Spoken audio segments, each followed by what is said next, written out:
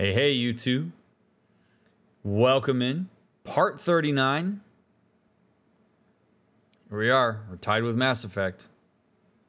At the time of this recording, this is the now tied for the longest playthrough, which means it will be the longest playthrough because I'm pretty sure we're not going to finish the game tonight. So thanks for making it all the way to part 39. I anticipate this will be a lovely episode, so strap in. I appreciate all of your support. Please leave a thumbs up on the stream. Leave a comment down below.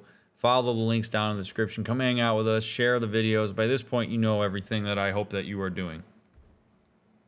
I see the stats on people who are not subscribed to the channel, who are still watching the channel. If you have made it to part 39 and you're still not subbed to the channel, please sub to the channel. Turn off all the notifications, but please subscribe to the channel. It makes such a huge difference. All right. I am dealing with audio issues, kind of. So if there's a weird echo here at the start, just hang in there, because if people in chat tell me that they hear an echo, then I will reset my audio board. I just didn't want to do it because it's a pain in the ass to do. Sean will edit it out. But just a heads up, so you don't bail on the video because you're like, oh God, the audio sucks. I will fix it. All right, here we go. To Ted Farrow's bunker.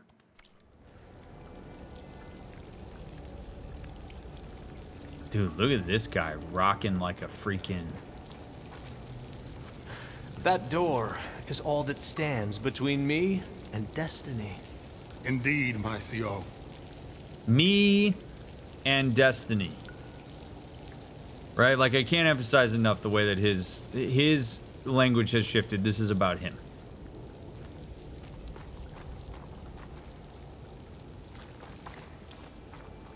And all these people are just like, yeah, this is so great. So many years of toil have led up to this moment.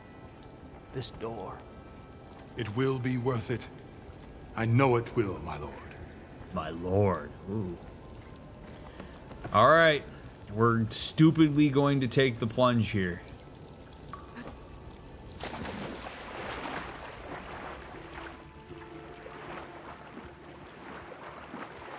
Oh, this is warm. Seems like a hot spring.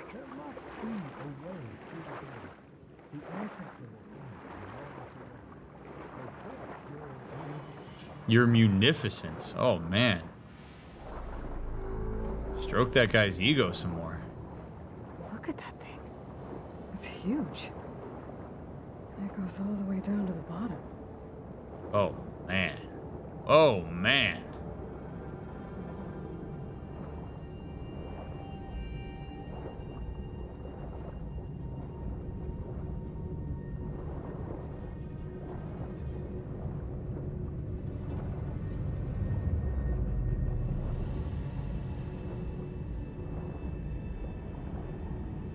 Now we go to the fire temple.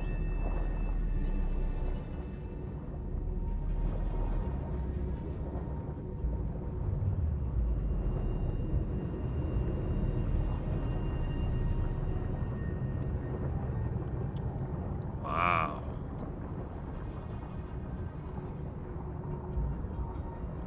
Just want to take a second to appreciate this.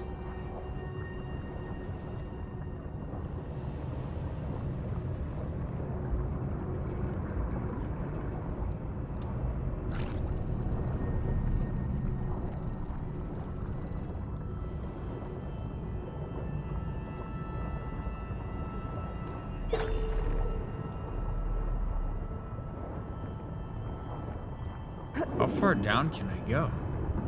Oh, okay. I can't go any lower than that. This water's got to be so hot.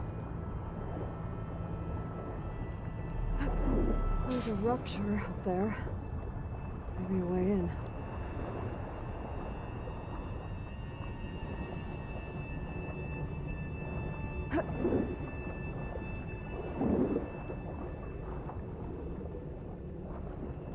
I want to go up here first.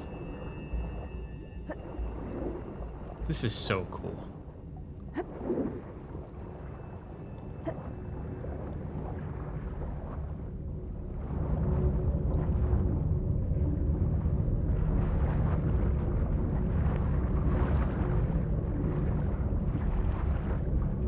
want to know what direction it's... What direction is it moving that wire?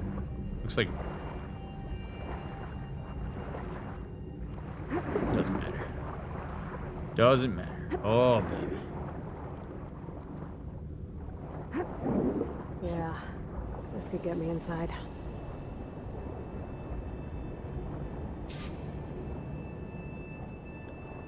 Entrance to Thebes.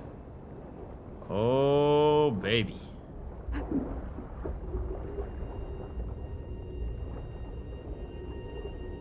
Now, the beautiful leverage we have here for Aloy is that if we get in here, we do not immediately need to run out and go give them whatever they want. Like, we could take total inventory of this and use this to our advantage.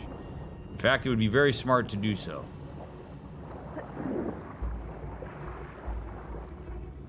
Because I don't trust them. We don't have any reason to trust them. I'm not a big believer in just immediately trusting them unconditionally. Hey, looks like this tunnel leads deeper into the structure. Oh boy.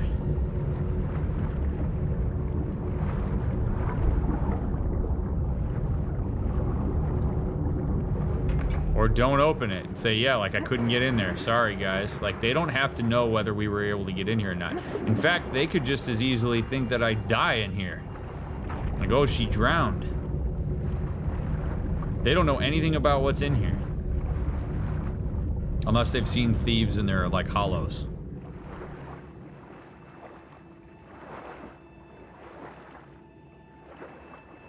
There's gotta be a way to stop that turbine around here somewhere.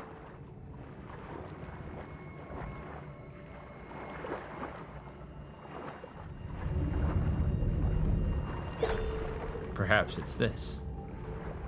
Glad it still works all these years later under the water. Stop the turbine. Good.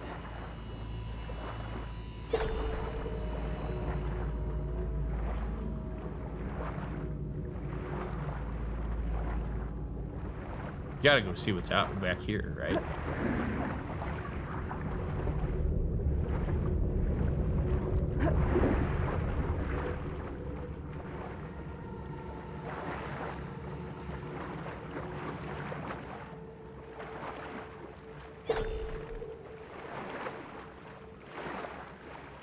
Okay, I'm inside, but how do I let the Quinn in? We don't!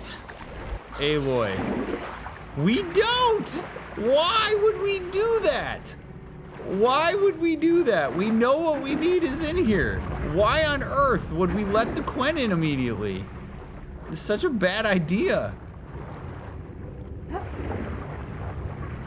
Oh, okay, that door can't be opened. Okay. Oh, jeez.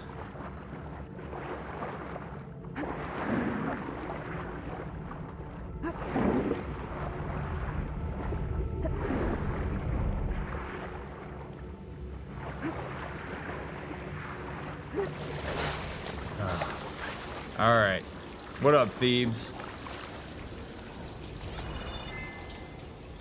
Oh, look at that. Teddy getting after it in the weight room. It looks like an exercise room. Yeah. Look at that. Got his own home gym. Rip Grigori. Here I am again. Hiding in the gym. Writing to stay sane in this crazy place. I can't believe Grigori's dead. Our so-called spiritual leader was fine yesterday, and then suddenly passed away in his sleep, and no one will talk to me about it.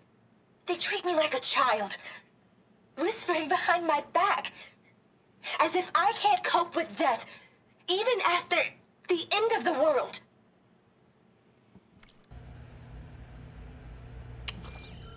Okay. So Teddy wasn't here by himself. Apparently.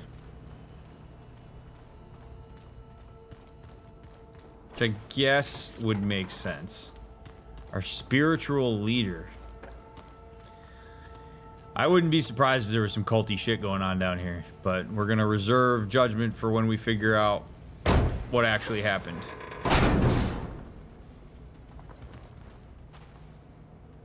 This is wild, man. We are in the final resting place of Ted Farrow right now. I just want to The appreciate... living area. It's pretty big, too. I just want to appreciate the gravity of this moment.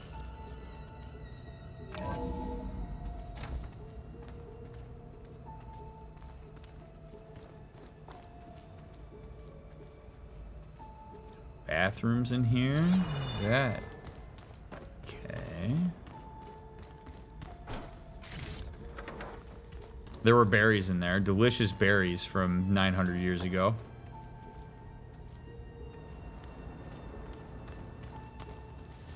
Don't eat those berries, Aloy. Don't do it.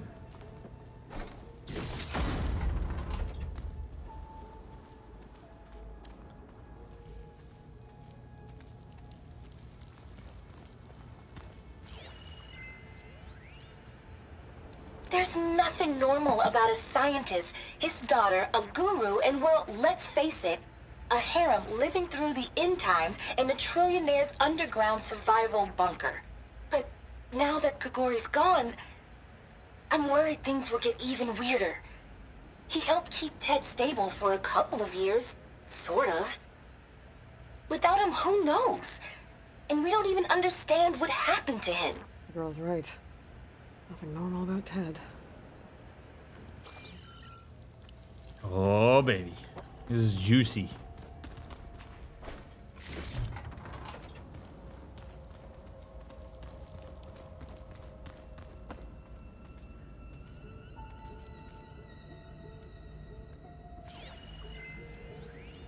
Grigori Fossbach's journal. Did I tell Ted what he needed to hear? Or only what he wanted to hear? Did I want to lead him to salvation? Or was I simply seeking my own? I invited him to consider his being in a universe bereft of the trappings of techno-nihilism.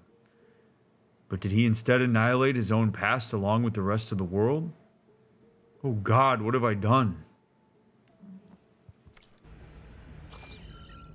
Oh, I don't know, dude. Wish I could be here. Wish I could have seen it.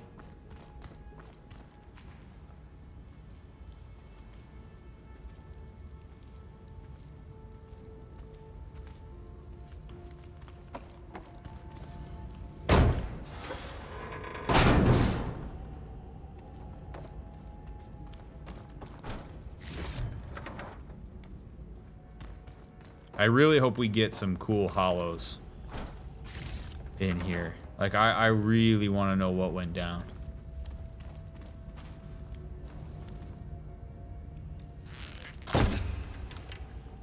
That's one strong can of pop.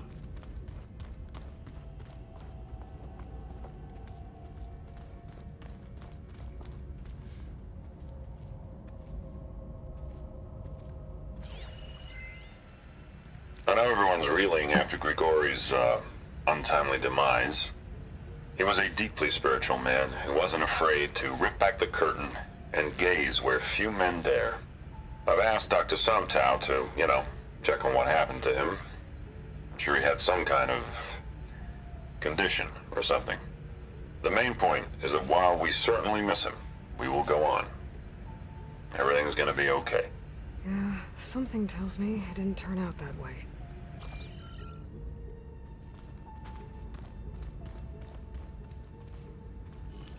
I also would love to know how far into this they were when this happened, you know? Because, like, if they don't, if this wasn't, like, fresh. Let's hope this is the way to the main door, so I can let the Quinn in. Not yet. Oh, kept him stable for a couple years. Yeah, all right. Yeah, so we're... How many? Oh, boy. This is not as big of an area as I thought it was going to be. Look at this place. It's pretty fancy for a survival bunker. He says as he opens it up to the main foyer. I lied. I really gotta just shut my mouth for an extra like 5 seconds sometimes. Like the amount of times that I've said some shit like that and then the actual thing ended up being the total opposite. Dude, this has some serious, like, Egypt vibes. Like, Ted Pharaoh the Pharaoh vibes. Look at that. There. The door. Let's hope I can open it from the inside.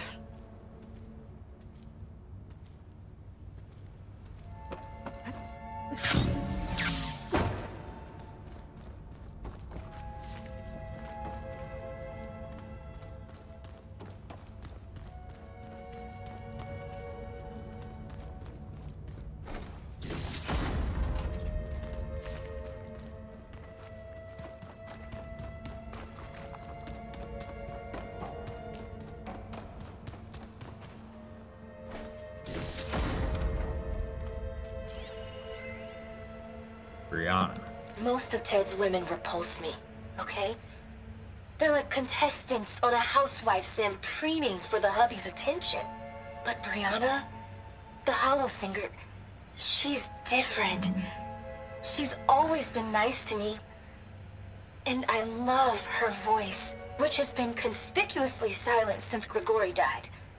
She doesn't speculate or gossip like the others. She knows something. I can tell. And I'm gonna find out what it is. And then we're gonna find out what it is. Come on. Come on.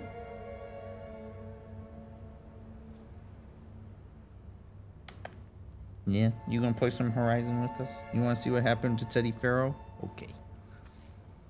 They're like, Egyptians love cats, so I'm gonna come over here.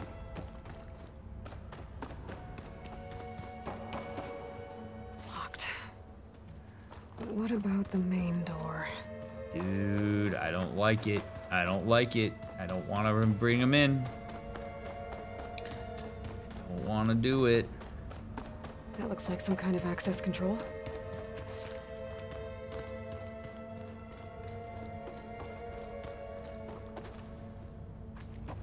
Ah, good. An emergency exit function. Emergency exit initiated.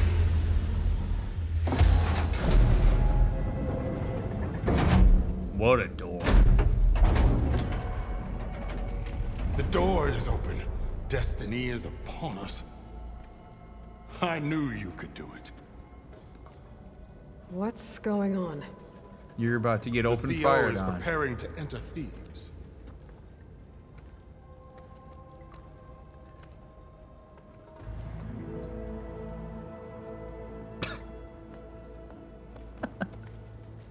You're so cool, dude. Oh, why are you dressed like Ted Pharaoh? Oh, boy. I am Pharaoh, renewed. My essence is the same as his. Across the years, across the generations, his soul is my soul. His will is my will. We are sundered in only one way.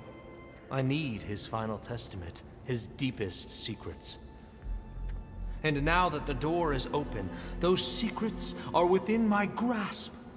When I have them, I will be complete, as he was.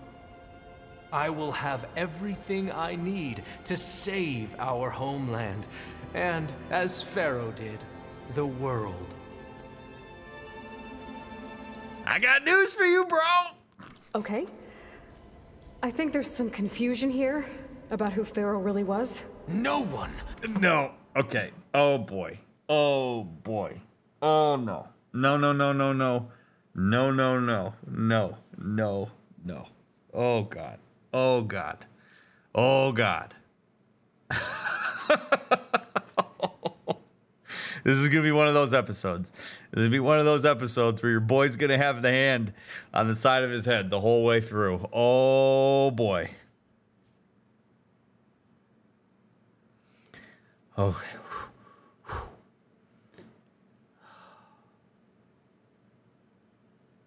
All right. All right. We're gonna get in here. We're gonna get in real deep here. Real deep.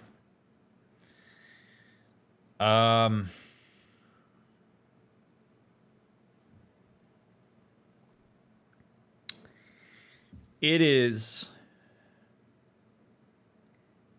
quite common. It happens really on the daily. for humans to idealize certain people or ideas of who people are. And the reason that people often do that is because they either see those idealized people as filling in the gaps of the things that they're insecure about, or they see them as being people who possess qualities that are akin to survival in whatever context it is that they're in, and will oftentimes take that idealization and then like really get into all of the minutia that surrounds it. And so as a way to illustrate this, this guy / these people idealize Ted Faro because as far as they know, Ted Faro accomplished the thing that their community is in desperate need of, which is food, resources, all of that stuff. And Ted Faro had it in spades, and he facilitated that process. And as far as they know, the records that they have of that are 100% accurate, and it would be easy to see Ted Faro as the spearhead of that, and then you idealize that. Now, the collective folks in the Quinn probably idealized Ted Faro insofar as he was somebody who was capable of doing this, but because they have a hierarchical structure, it would stand to reason that the person at the top of the hierarchical structure would see themselves as the most close to that idealized figure. In the way that, like, I mean, the analog from real life that I can give you is like the idea. I was raised Catholic. I am not Catholic anymore. I was raised Catholic. Like, we were always told the idea, like, the priest is closer to God than you are. Like, it's sort of like it's an extension. Like, you can get closer to God by talking to.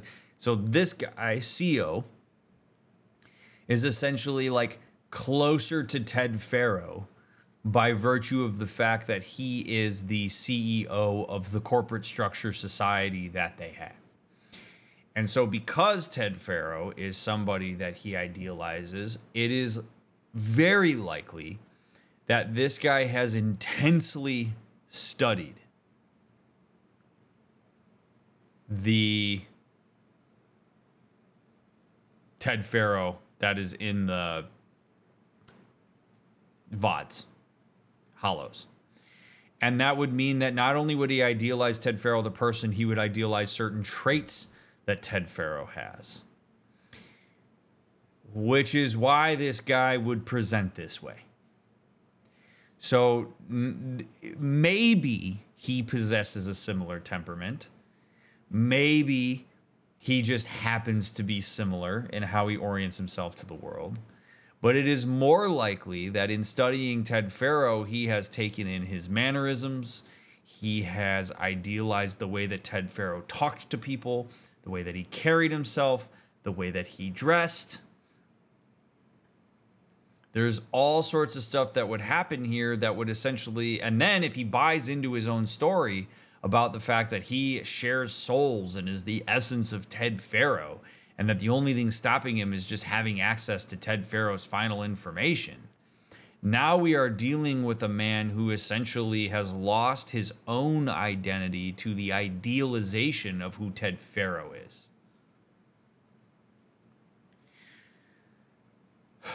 So that's a very long way of saying that when Aloy then tries to inject the truth into everybody's collective understanding of who Ted Faro was, she has no chance.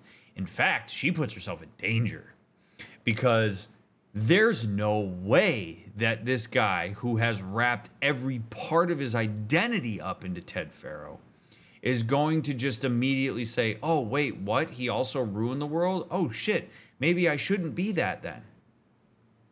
That would be like asking Aloy to disentangle herself from Elizabeth Sobek. And she's not even as remotely intertwined, at least I don't think, identity-wise into that as this guy seems to be. Although you could make an argument that Aloy does very strongly follow certain paths because of her belief that she is Elizabeth Sobek, that she might not have otherwise followed. So,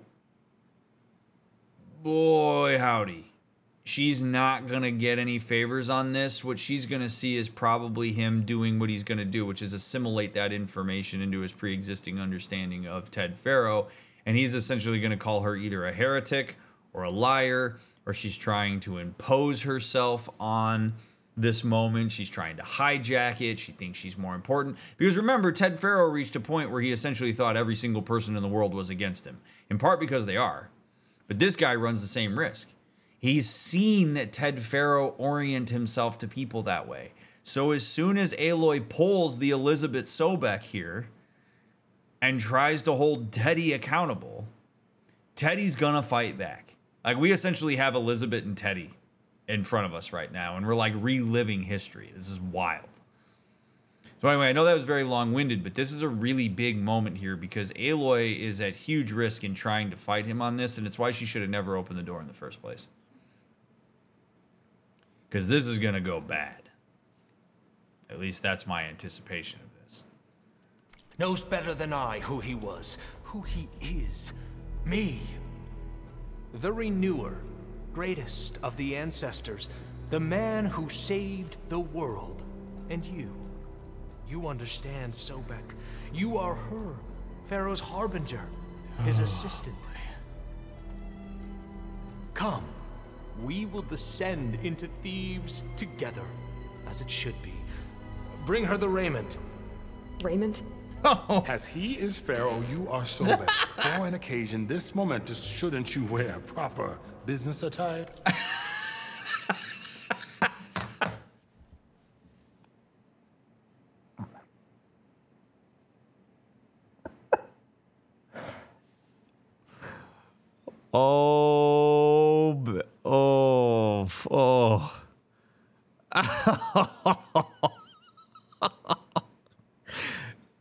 This is exactly why we should have come back. This is why we should have left. This is why we should have left and come back with an army. Right here, man. We are in big trouble. Look at Aloy's face. That's all of us right now. Oh, baby. Get that proper business attire on. Let's go. I mean, again, reflective of the societal structure they have. It's built out of corporate structure. It's hilarious to me how ingrained that is within them. Bring her the raiment. Oh, my Lord. Whoa. No, no, no, no, no. No, I am not wearing that. No way.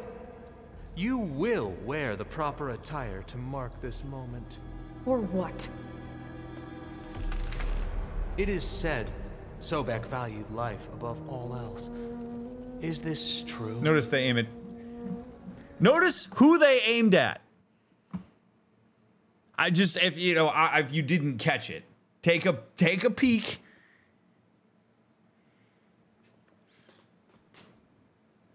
He needs Aloy. He's not. Aloy has leverage here.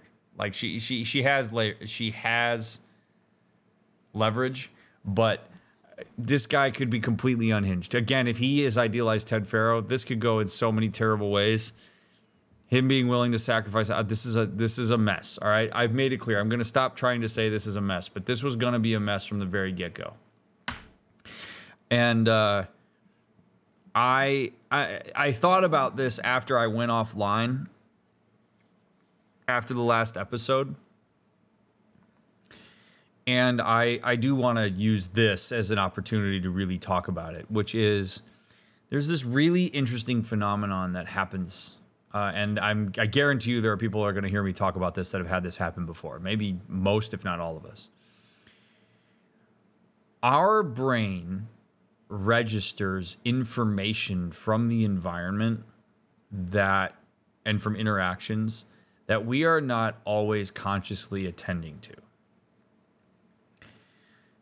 And sometimes people will describe, in modern times you sort of hear it called the ick, where you could be in a situation and something in you just is telling you this doesn't feel right? Like you might not be able to pinpoint what it is. You may notice that you're spending a lot of your conscious mind trying to like override that or convince yourself that the ick is just that. It's like, oh, no, it can't be. There is real power, my friends, to listening to that. It's different than anxiety. It's different from, you know, oh gosh, I don't know that I want to go to school tomorrow because I got to give a speech and I got the ick. Like, that's not what I'm talking about. The ick is you're out at a bar with your friends and a group of people walk in and all of a sudden you get a really deep down guttural, this doesn't feel right. Or you start talking to somebody and you get that, if you've felt it, you know what it is. It is a very like evolutionary, get out of here. Get out. Do what you need to do to survive this situation. And I know I had it when we walked, I mean, really when we met this guy, but when we walked down this ramp to the door, boom, it was there, right? And usually that feeling comes up because of a recognition of incongruence between what you would generally perceive to be like a safe and anticipated environment. And that incongruence is not sometimes something that you're able to necessarily like pick out immediately. You just feel it in a very guttural way. Had Aloy listened to the ick here, we may not be in this situation, right? Like I had to do this in order to push the narrative forward.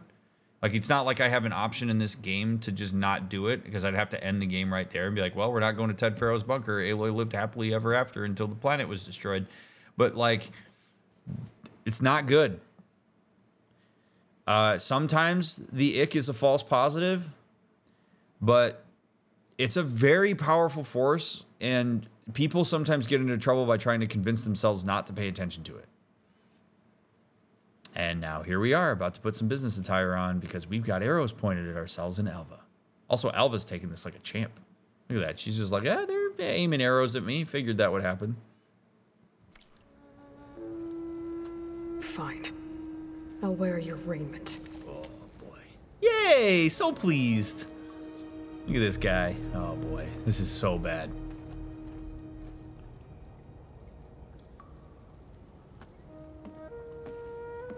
Should have run out of there. Oh, boy. Now she's disarmed. Excellent. Shall we proceed?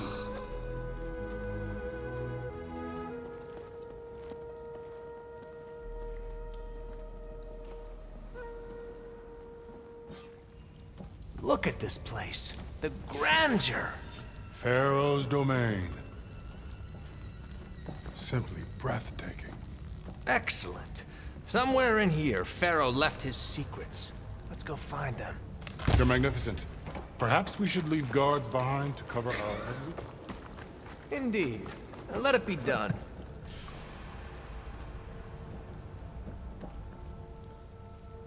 Okay. Well.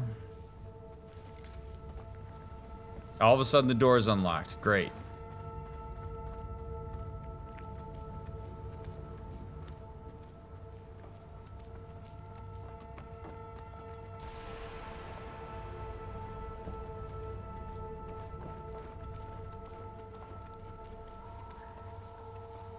To think all this preserved for the ages.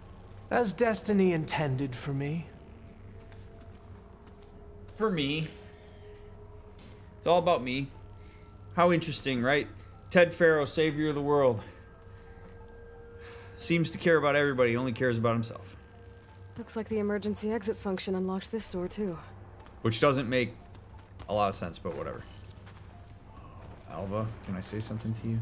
No? Okay. Ah, boy.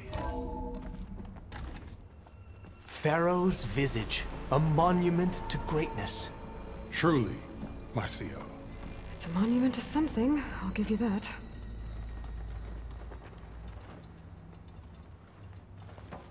This is probably top 3 of the most uncomfortable moments I've ever experienced in a video game.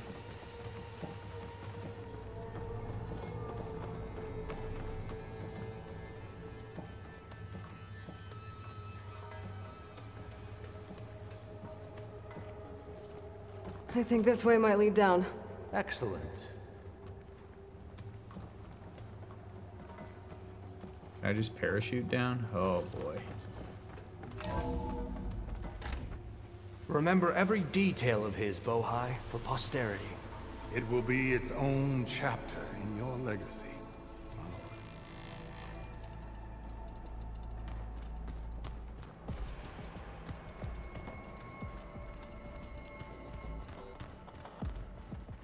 Quite a palace Pharaoh built for himself.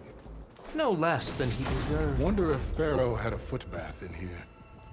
I've always wanted one of those. There will be no further discussion of your feet, Bohai. Also, Pharaoh didn't build this, so, you know, he probably had an idea of what he wanted, but... Oh, man.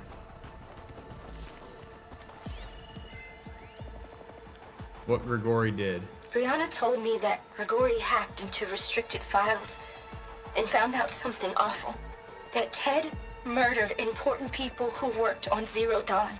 Did Ted punish Grigori? Kill him for discovering what he did? How could that be? Dad said there wasn't a mark on Grigori's body. His heart just gave out. Find anything interesting? I can't make sense of it yet. Smart. Again, I think it was part 26 of Zero Dawn. If you didn't watch it, I really do recommend you go back and watch it. It was timestamped in the last episode. It might be timestamped again in this one. But I really recommend you watch it, because this question of how could Ted Pharaoh do this? We severely underestimate how powerful ego salvation is, particularly for somebody like Ted Pharaoh, who is so deeply ego-driven. Believe it or not, we all have it in us to not necessarily be as maniacal as Ted Pharaoh, but we all have it in us to compensate and salvage our ego to extreme forms relative to our own lived experience. It is... Ted desperately does not want subsequent humans to know what he did. He is aware of the fact that he messed up. This isn't Ted Pharaoh being completely ignorant. Ted Pharaoh is not insane. Ted Pharaoh is not oblivious to his actions and the way they affected the world. Ted Pharaoh is acutely aware of the way in which he was involved in the demise of humanity. He is acutely aware of that. And at this point, the only thing that Ted can control and try to manipulate is the future generation's perception of him. What's amazing is that with the Quen, he succeeded. The Quen remember him the way that he wants to be remembered. Like, it's kind of amazing. Like, literally, there is a group of people that follow that are like, yeah, dude, Ted Pharaoh was the shit. And it's because he expunged so many records. It's because their focuses aren't as up to date. Like, all these sorts of things. Like, they didn't have access to Apollo. They didn't have access to, like, all of the information of the history of what happened up until the death of that entire generation. Because if they did, they would have the same orientation to Ted Pharaoh that we do. So Ted did everything he could to try to control the narrative. to find some solace in the fact that the last person to die knowing the truth of what Ted Faro did was himself. That it would literally go to his grave, and that he could find some level of respite from the fact that he knows that other people aren't going to be as tortured by his narrative as everybody else. Or as tortured by his narrative as he is. So it absolutely makes sense why Ted Faro would try to expunge anything that is going to expose him, even among the people that are around him, because he is so desperate to be known and remembered as a godlike figure who is lauded by all, who saved humanity. He wants to be remembered for his intentions, not his impact. And unfortunately, even trillionaires don't get that luxury. At least not with us. With the Gwen he did. Hogan, thanks for the 4 months. I appreciate it. Why are they letting her keep that newer focus? Why aren't they demanding it from her? I think Alva's the only one that knows that she has an updated focus, would be my guess. I don't know. It was a great call by Aloy, though, there, saying that she doesn't know. And that she's got to figure it out. Because, man, oh man. The only power that Aloy has right now is the access to information. That her oh God, I hate this. I hate this.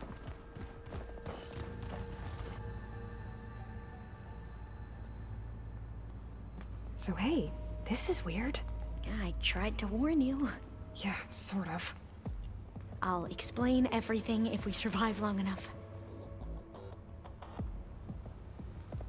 Those certainly look threatening. Statues.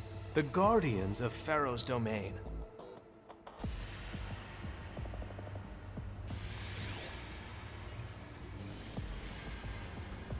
Those aren't statues. Look out! Get the CO out of here! Guess it's just us then. Oh, cool. Alva's sticking with me, huh? Not a bad hit! Little corruptor action. A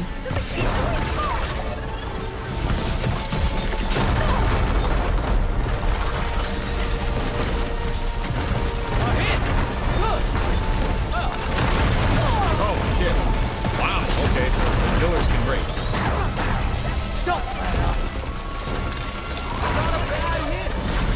There! It is done!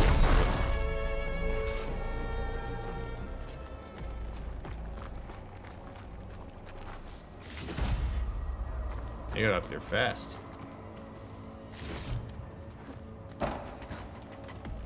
Well fought. Thanks. Where's Overseer Bohai?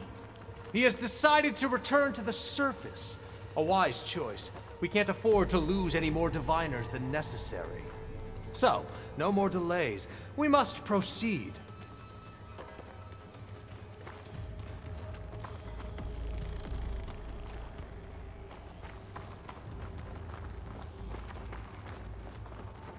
Are those the first corruptors we fought in Forbidden West? I don't remember if we fought them.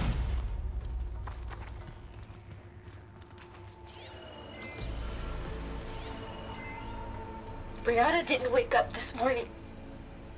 She's gone. Just like Grigori. I'm looking up at the giant, hideous statue of Ted in the Great Hall. At his eyes. And I know now that he's watching me. He's watching us all. He's always had power over us. I just never knew how much. Did you discover some data? A fragment. A testament to Ted's power. A testament to your power. If Aloy really wanted to be smooth, that's how she would do it. Instead of saying a testament to Ted's power, she'd be like, a testament to Ted's, I mean, your power. Because you could disarm him by stroking his ego. As hard as it would be to do, that would give you a lot of control. Because the more antagonistic Aloy is toward him, Yes, that looks the like worse the she way. is from a power standpoint.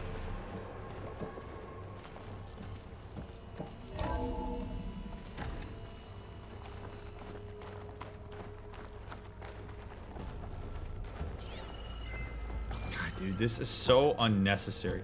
The world's ending, and Ted Farrow's like, yeah, man, give me some cool-ass Egyptian statues for my big-ass bunker. Who would have even agreed to build this shit? Unless he, like, promised them that they could, like, stay in it and be safe. I mean, there's any sorts of manipulation he could have done to get people to do this, but... Ugh. Controlled environment. When I built this place, when its special systems were designed, I knew what I wanted. Protection, of course. An unlimited power source, that was a given. But also... control. Over every possible eventuality. After all, you never know what'll happen, especially when the human element is involved. What did you find? Trust me. You don't want to know. I guess I don't. Ted's easy, man. He's an easy one to understand.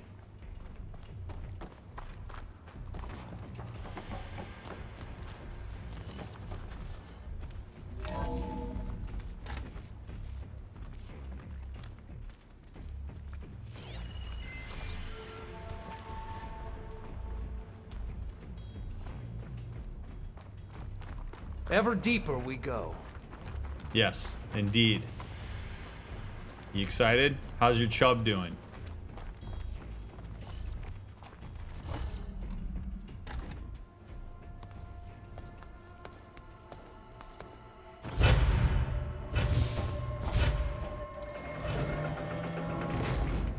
What is that?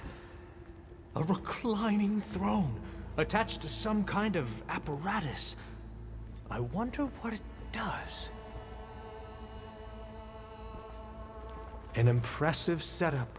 What is it for? I'm sorry, CO. I don't know. My focus can't read the data here. What about the living ancestor? Is the data lost to her? Yes. Well, buddy.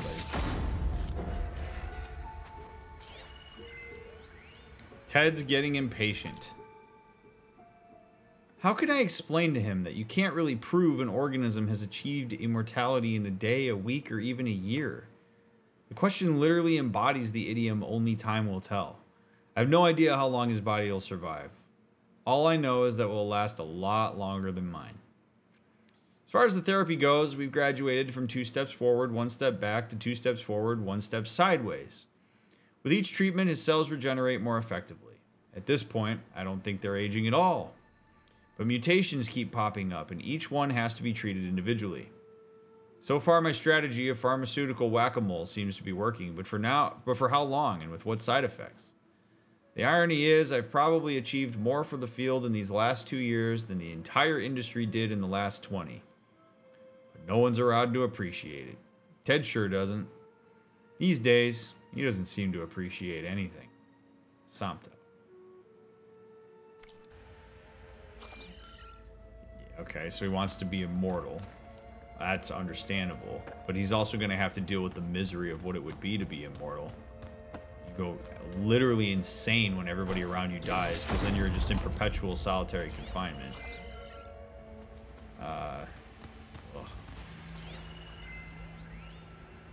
Fosbach. I never thought Ted would actually do it. I assumed the whole thing was just to scare me, to keep me under control, to show what he might do to Kanya if I stepped out of line or screwed up his treatments. Certainly kept me motivated. What does it say about me, about us? There's so few of us left, and we're still keeping secrets from each other. Such terrible secrets. Samto.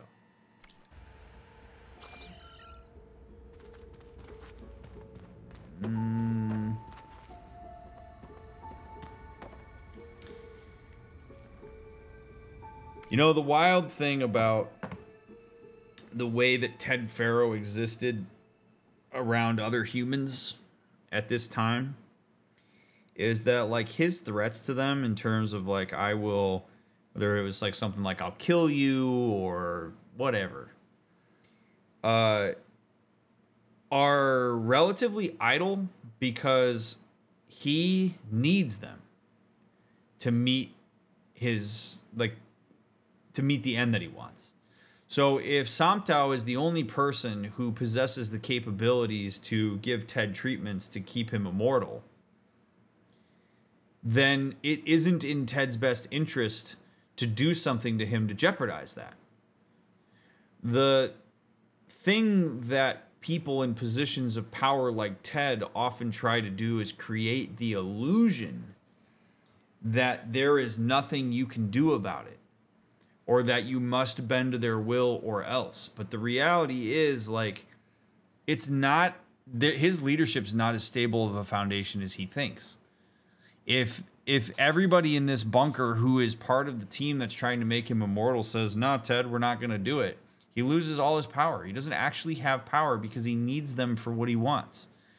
And this is why also people who are in positions of leadership who use it for their own self-interest, like Ted, will try to pit people against each other. Because if your constituents all unionize against you, you lose all of your power.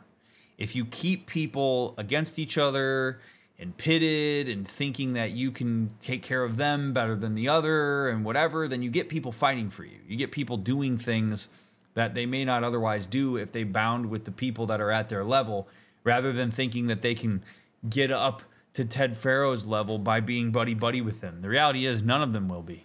They're all disposable to Ted Farrow. The only person that Ted Farrow cares about is Ted Farrow. He only cares about you insofar as you allow him to accomplish what he wants for himself. He will never care about you the way that you think you care about him. And you're not going to get to his level because Ted Farrow would never let you get to his level because that's a threat. It's shocking and also common how often certain people in positions of power can get their constituents to do their bidding because of the idea that they could get where they want to go, because of the idea that you could advance through the nepotism of that. When you're talking about somebody with an ego like Ted, you got no chance. Your power is in collective resistance.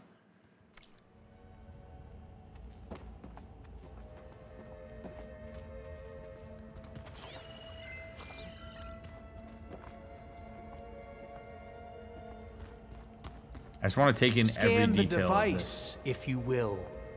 Sorry, you can't read. It's corrupt. Don't know anything about it. Oh. Pardon the exit. Okay. Please, scan the device. You can wait a second.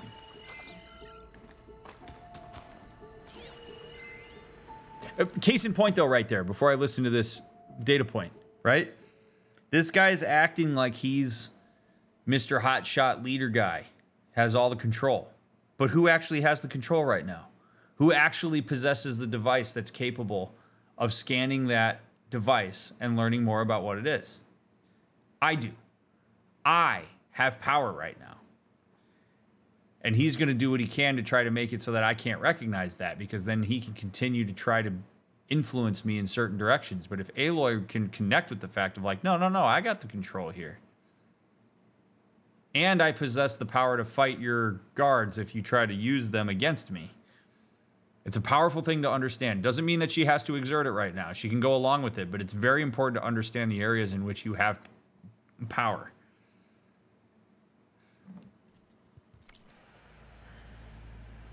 You did this for him?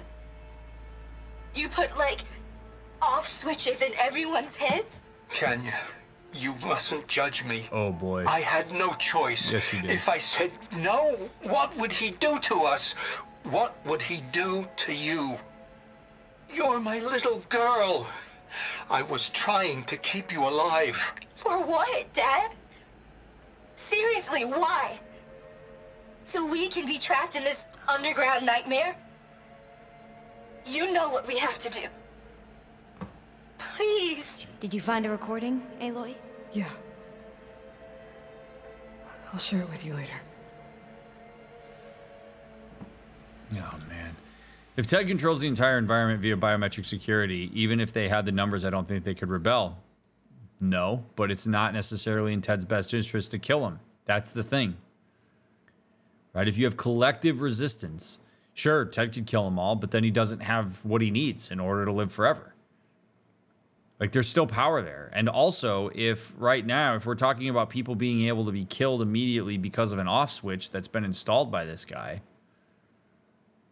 then Ted could kill you anyway as soon as he's done with you. As soon as you learn something you shouldn't learn, as soon as you're no longer useful to him, he can kill you anyway. So why not exert some degree of power to do what's best for, like, you or the collective good?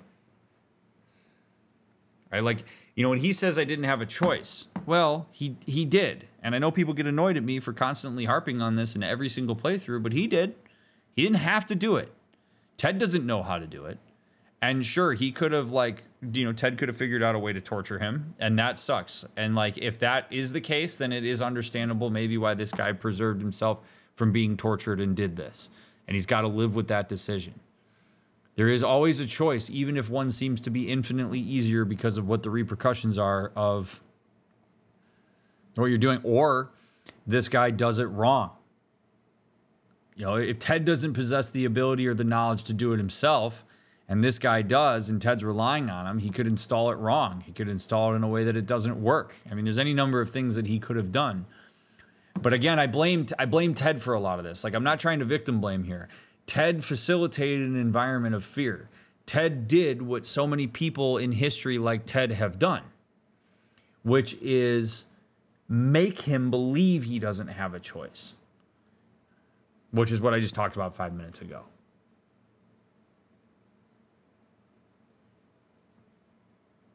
But the reason I harp on this is because it is always so important in any given situation that you are in to understand what your actual sphere of influence is, what your actual locus of control is, where you can absolutely make a choice, even if it's a harder one, whether it's in line with your values or whatnot. Because it is true that a lot of people don't see these situations as having any kind of choice. And that's a problem. That's what a person like Ted Faro preys on, is the idea that this guy was sitting there thinking, I don't have a choice. So many people end up doing bad things because they think they didn't have a choice. They trick themselves into believing that they don't have a choice. Sometimes you have to be creative with understanding what your choices are, but there are choices. And it's wild to me how often I get fought on that. You control more things than you think. You also don't control more things than you think. So it's important to really understand what you can control.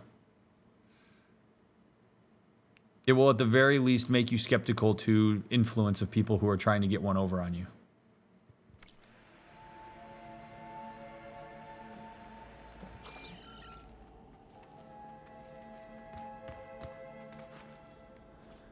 Tell me what your focus reveals about the device.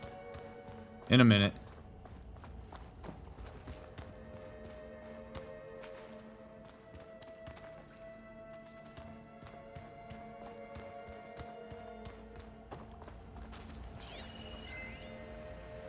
Medical chair. Made a minor adjustment to the gene therapy regimen and added a new cocktail to treat the symptoms caused by the mutations.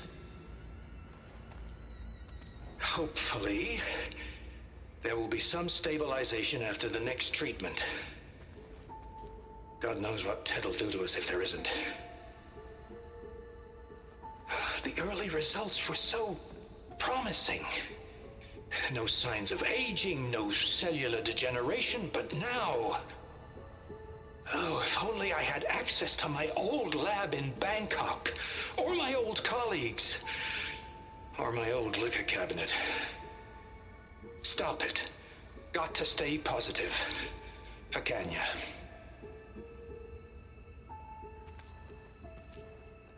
Oh. I mean, it's so dark. It's so dark. I mean, back in Zero Dawn when we were going through all this stuff, the reality is, like, all of this is terrible. The whole scenario of what happened to humanity is just fuel for nightmares. So I'm going to expand on my point that I have been making here as we've been walking down this tunnel.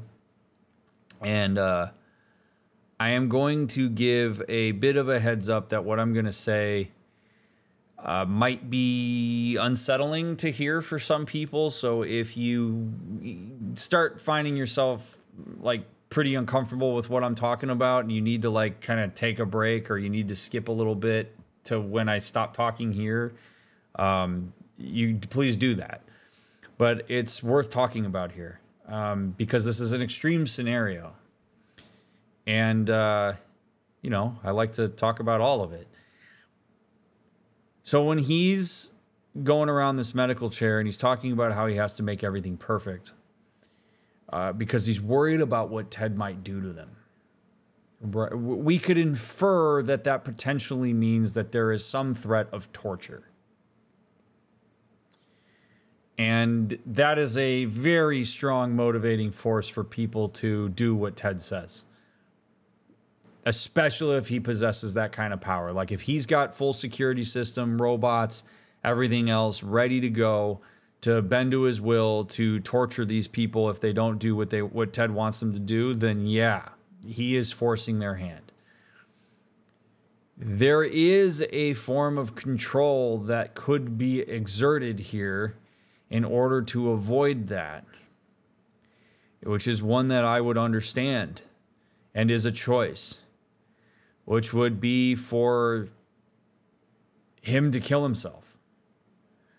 I am not like pro-suicide in a like general sense, okay? So like don't go running off being like DrMick's promoting suicide, but suicide in this kind of extreme scenario is an option.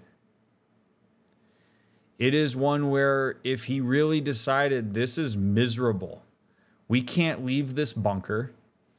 I am under the threat of torture if I do something that is so deeply against my values and what it is that I want to do or what is for the good of humanity. And that's something that I strongly connect with.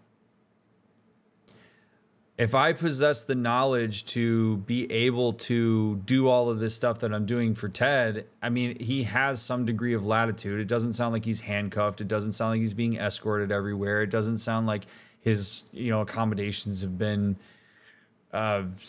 suicide proofed or anything like that. He might find a way to end his life in order to stop it from happening. That there could be a release from that kind of undue duress. And again, it's an extreme example. I'm not here promoting suicide as like the option that you should go to. But in an extreme situation like this, the most extreme version of an exercising of choice, like to really hammer the point home that you do have a choice. In the same way that he chooses every day to live, he could choose one day to die and end it. It wouldn't surprise me if tons of people did that. In some ways, it'd be a way to go out on his own terms. Not a fun thought, but it is one that like exists.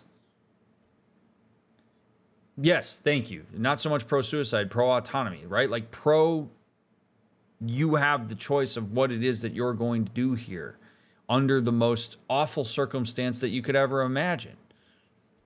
I mean, how many people right now would raise their hand and say, yeah, I want to live in a bunker, windowless bunker with Ted Farrow and try to make sure that he's immune while I live under constant fear for my life and my daughter's life? How many of you are signing up for that? Well, I said your option is that or death.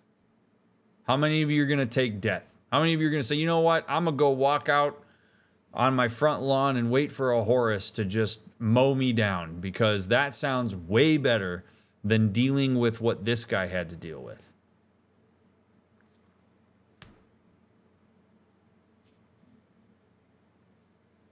The other option is they could kill Ted Farrow. I mean, I don't know how easy that would have been. I get a sense that he's in a very vulnerable position with this guy, but that's the power, right? Like, you create the illusion that doing anything to Ted is going to have bad ramifications for you.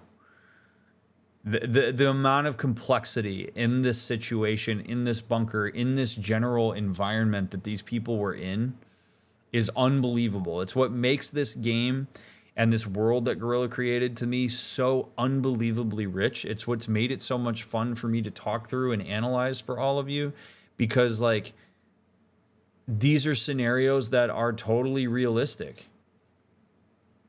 I mean, they're like, this is how you could ostensibly see things going this way if this was to happen. And it's terrible. It's unbelievable what the humans will endure. But Ted existed on the illusion of power. Ted was able to manipulate the people around him with resources that everybody collectively said mattered.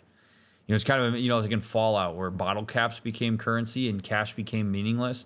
Like, it's kind of amazing, like in a collective, if everybody just decided all of a sudden that the dollar is worthless. Ted has trillions of it. And they go, nah, Ted. You want me to build this bunker for you, you got to pay me in food. Ted's like, well, fine, I'll go buy you $1 million worth of food. But the person that takes food says, no, your dollar's not worth anything.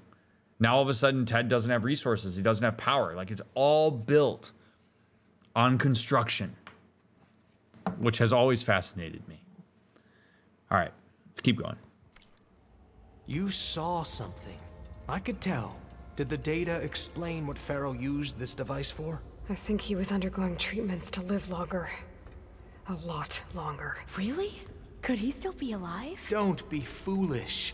If he were alive, he would have kept his essence.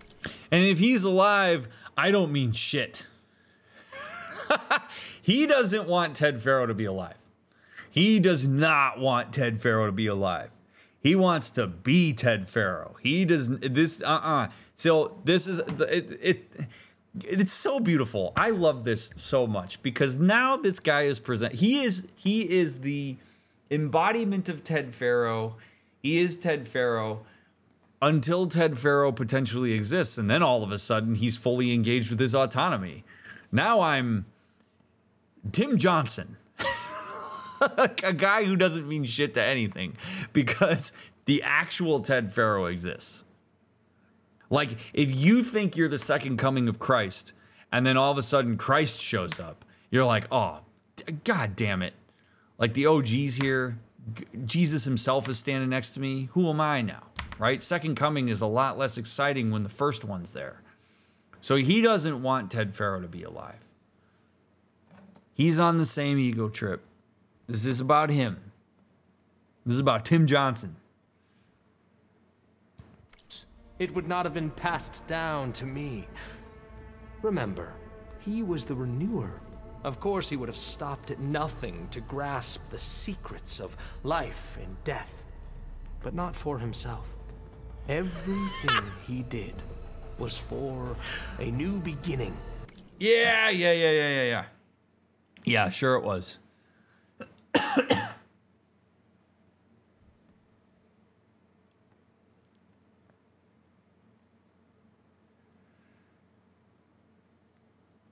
Oh. These people remember Ted by his intentions, not by his impact. Generally a better idea to remember people by their impact.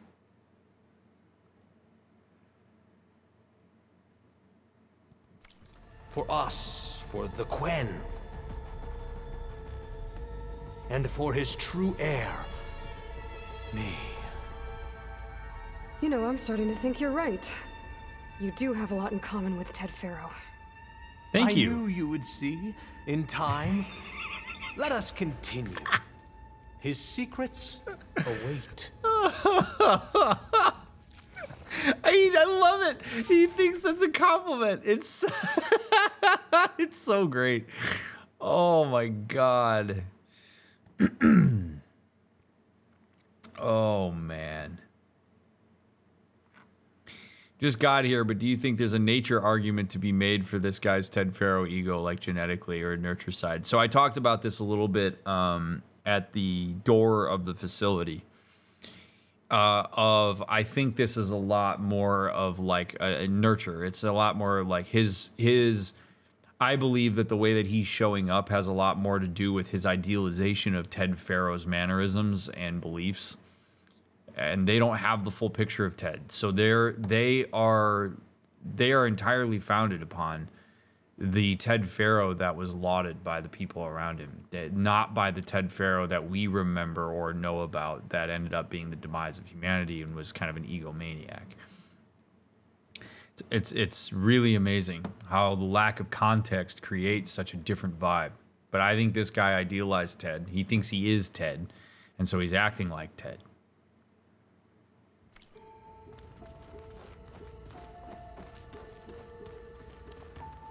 Oh, this is... Is that a small office? For a minor functionary, perhaps? Maybe. Oh, by the way, YouTube and Twitch, thanks for being here. Thanks for watching this. I'm honored that you care about what I have to say about these games. I don't claim to be the arbiter of truth. I don't claim to know everything. I don't think I'm smarter than anybody else here. I just share my thoughts, and so I appreciate that you care about them. So, thanks for watching. Leave a thumbs up. Don't spoil stuff in the comments. Thank you.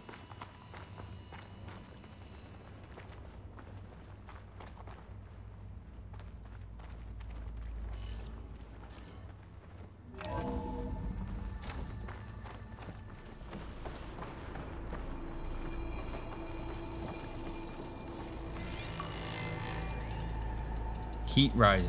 An automated geothermal energy plant right under the city of San Francisco. A marvel.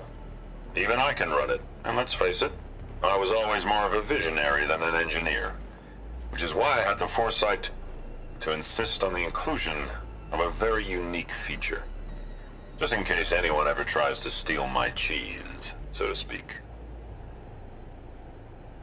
Oh, that's all you're gonna give me, Teddy? Come on, buddy. Look at all this equipment. We are getting closer to the heart of this place. I can feel it. Oh, God. I just want Omega clearance. That's all I want. He's freaking Cave Johnson. He's a lot less funny than Cave Johnson. Break the door down. I'm going to look for another way in. Good idea. It's worked before. It works Very well. every time. Get to it. Shut up!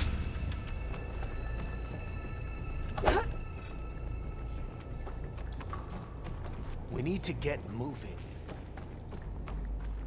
Take that tone with me. The thing is, though, I'm just gonna further empower him to take that tone. Oh my! Break it open! Holy hell, bro!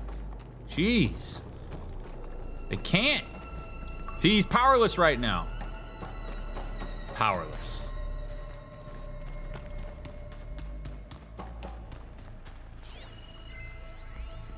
Reactor report. Reactor status. Weak 50,844. Power 61%. Efficiency 54%. Structural integrity 41. Base temp 1876 Fahrenheit. Core temp 541 Fahrenheit. Condition nominal. Safeguard operational. Warning. Structural integrity low. Core vulnerable. Any disturbance may trigger safeguard protocol. Is that right? Well, well, well. Let me guess. There's a vent that my hookshot perfectly connects to. Better get closer. Try again. Good thing they let me bring it in my business attire. Ah! Open that door! Oh my God.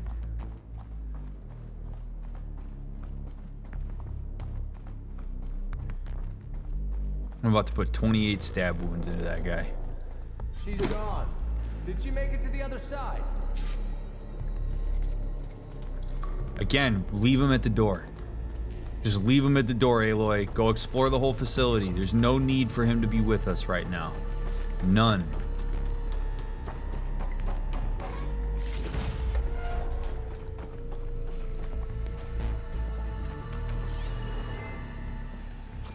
A console. Maybe I can access Ted's files from here. That would be great.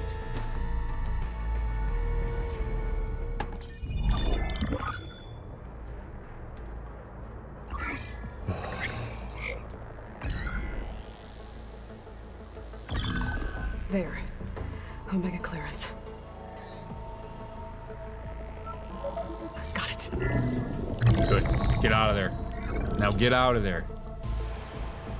What do you have to say for yourself, Ted? Sometimes dead. Along with his kid. Found him on the floor of his office this morning, holding hands. Must have poisoned themselves. Wow. Holy crap. There you go. I never would have put them to sleep. She was just a girl, for Christ's sake. I offered them life, and this is how they repaid me, by leaving me all alone. But I guess I've been alone since this whole thing began. Alone in bearing the burden. For the past. For the future. Same old Ted. Poor Ted. No matter who dies, he's the one feeling sorry for himself. Less his future. Less his children. Someday they'll come, and I'll be here to greet them. Thing is, dude, okay. Right, like I'm sitting here playing the world's smallest violin. Poor Teddy. Blah.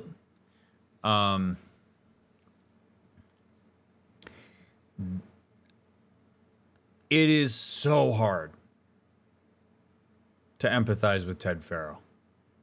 It's so hard to do it, okay? And like I said many times in the past through these two games, I don't expect that any of you do it.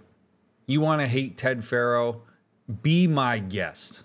The guy has done horrible things. The guy sees the world in a way that I think very few people can connect with.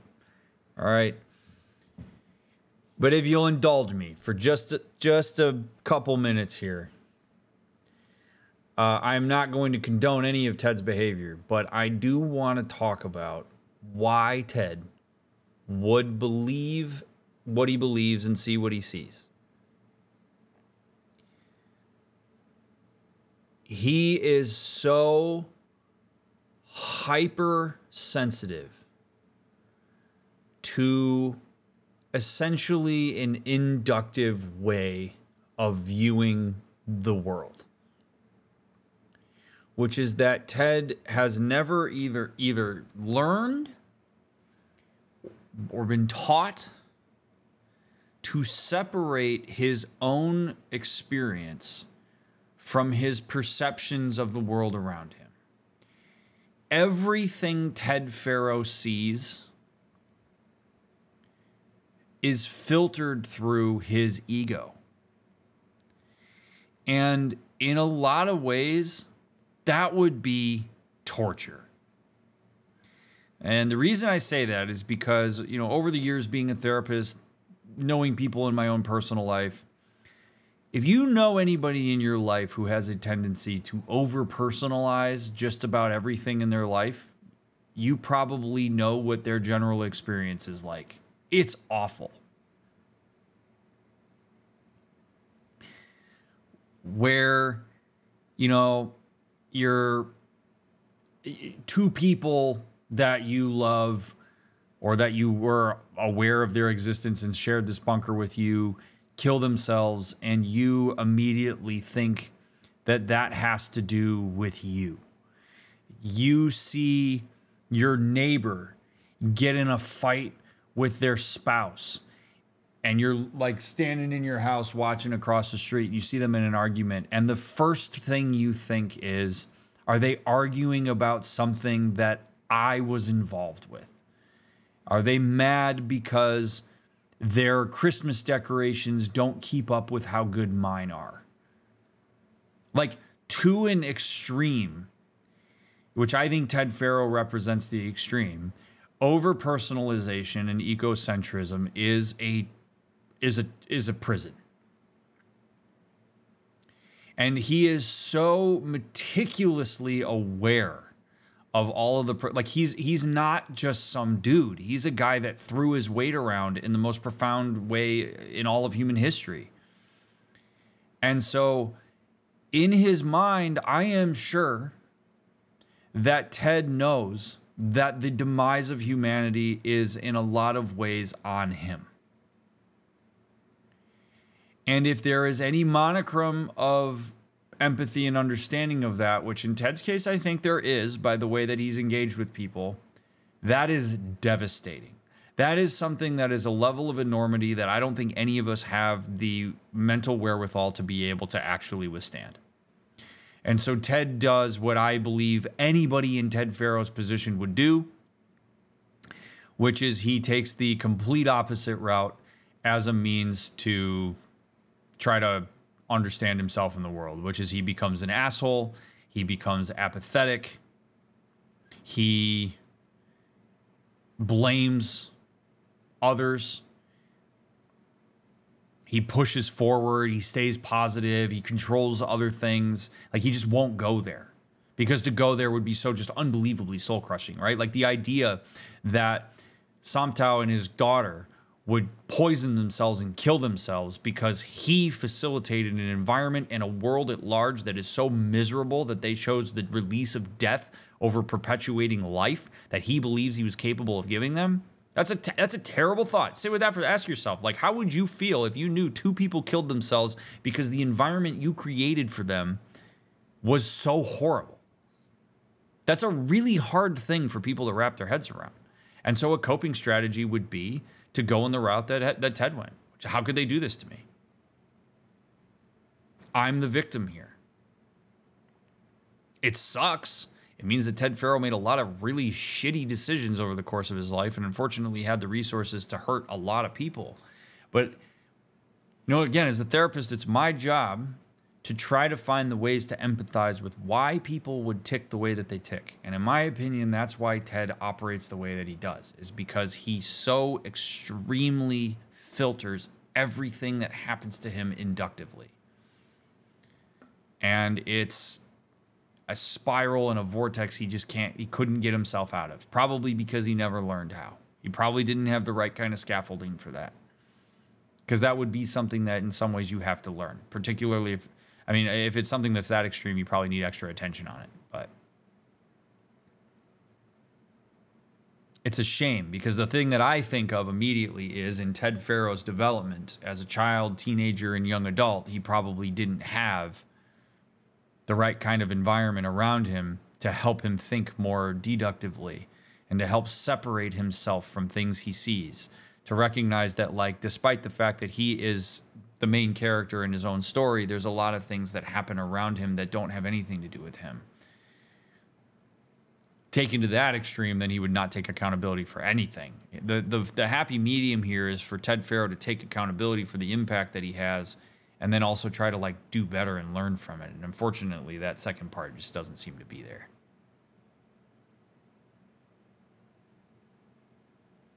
But Ted is, in a lot of ways, a scapegoat for decisions. I agree with you, Aegon. Ted is a scapegoat for a lot of bad decisions that were made across humanity.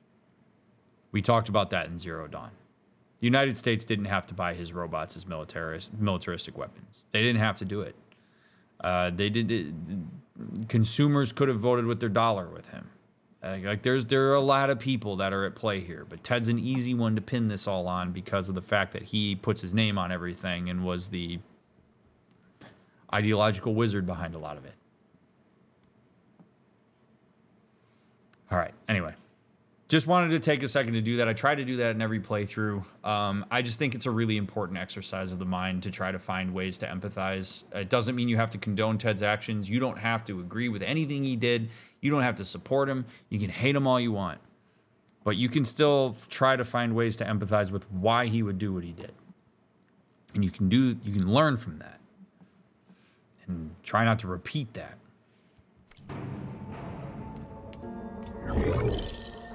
Go. Sometimes said my aging has stopped altogether. If anything, my cells are replenishing faster than normal. I just need some time for the mutations to calm down. Time. And energy. Sometimes said the reactor can give me what I need to grow strong again. To get my shit back together. So I can greet the kids. They're gonna need me. Oh, oh my God. My advice. Oh my God. My guidance.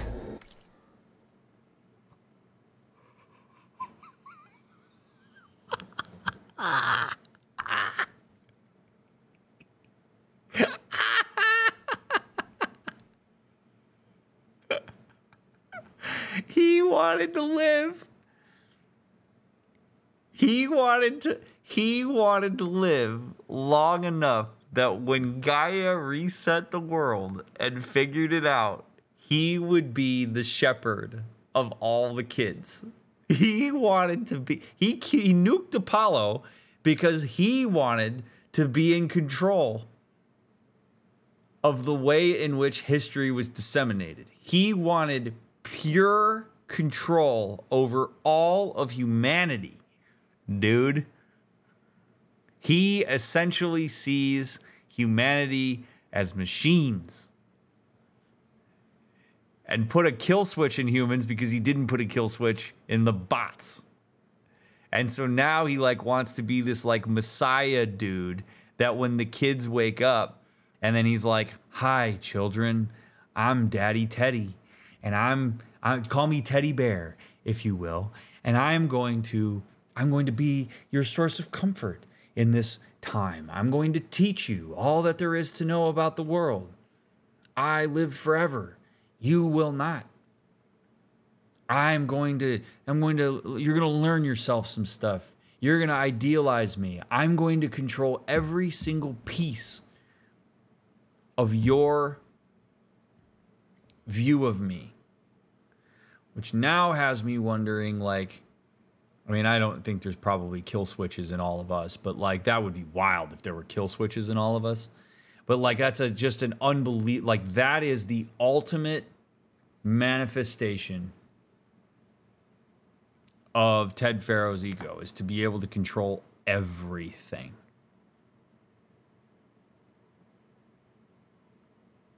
That is wild, dude. But I don't put it past him. And then I won't be alone anymore.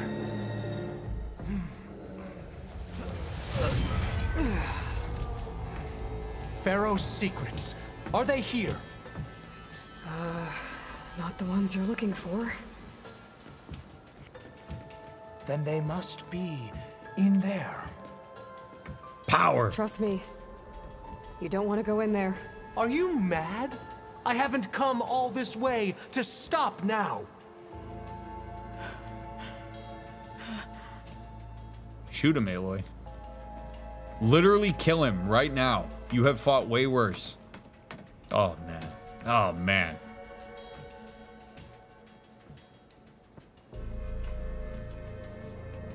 At last, Pharaoh's legacy is mine.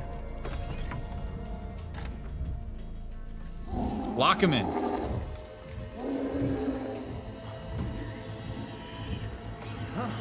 Is Ted Farrow's zombie in here? Oh my god. Oh my god. Oh my god. Please. Is that? It's him. Oh my god.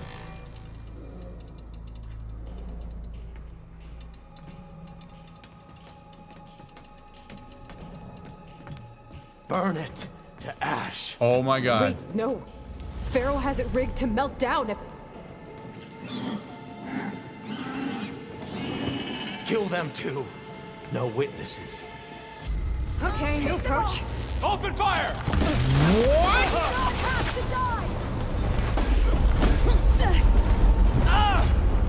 Got her in my sight! Now!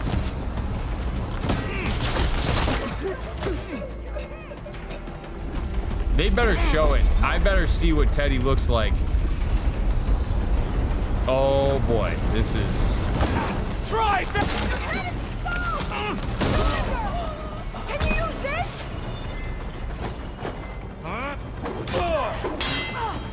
Steady!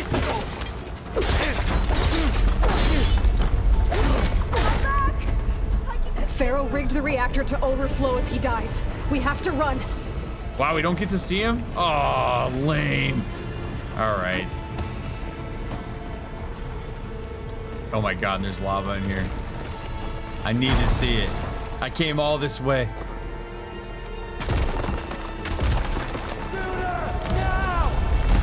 Man, these guys are dedicated.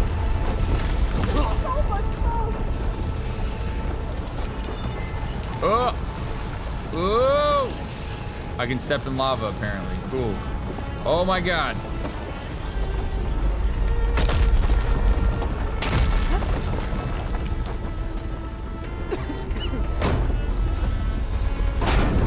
Oh! More soldiers up ahead. You're on fire, Aloy. It'll pass. Maybe. What?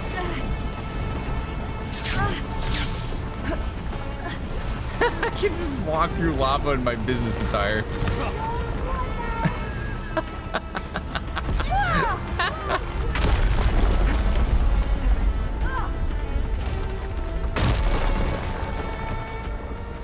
Amazing.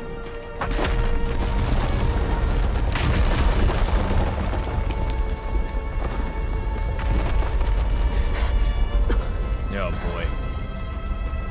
Hurry, sire! It's getting hot in here, baby. Come on. Out of my way!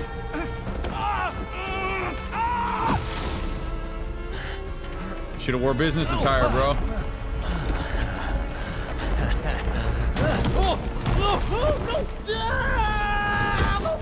Oh.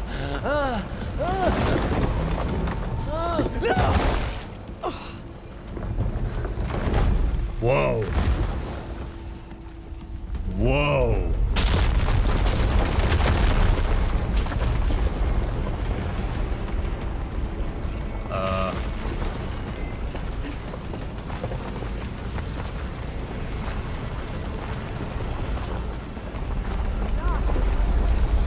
Not a pleasant way to die. No, definitely not.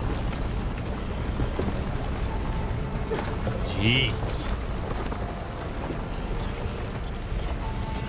Honestly, it's cliche as hell, but I love it. Above us. All hail the Quen!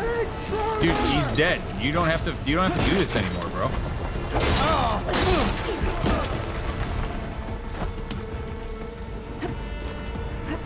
Wow.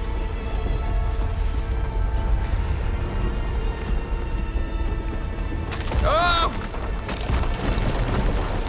Oh! Alva, I hope you're behind me. We're close now. Come on.